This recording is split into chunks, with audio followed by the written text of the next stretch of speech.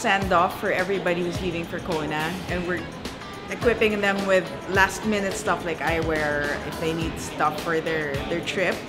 And of course, like if you see our beautiful Rudy Project shirts, so we made these especially for everybody who's going to Kona, Rudy Project athletes specifically. So we're just so excited to see everybody in action when we're there. Well, siyempre importante yung nakakagwapo. Siyempre, quality. Pagka sinabi mong Rudy Project, quality talaga yan eh. Actually, itong Defender. So ito na yung best choice ko kasi well-ventilated. Ayan o.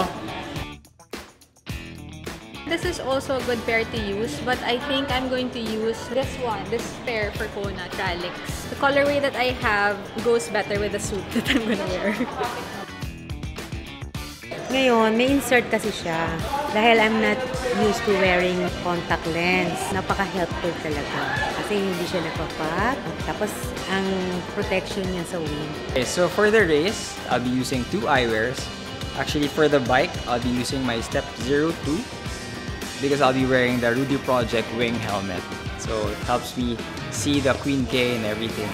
And of course, sa run, I'll be transitioning sa Defender. Of course, with the prescription inserts para kitang-kita ko ang energy lab. So it's huge because like Rudy Project hasn't really supported a big group like this, and it's our first time to really support very fast, very like amazing athletes, and we're just taking so much pride in that. It all happened so magically that this year we were able to form and support a great roster of athletes who got their slots in Subic. Everybody, please stay tuned. Make sure you're catching the next few episodes of us going to Kona and following their journey only here at Rudy Project.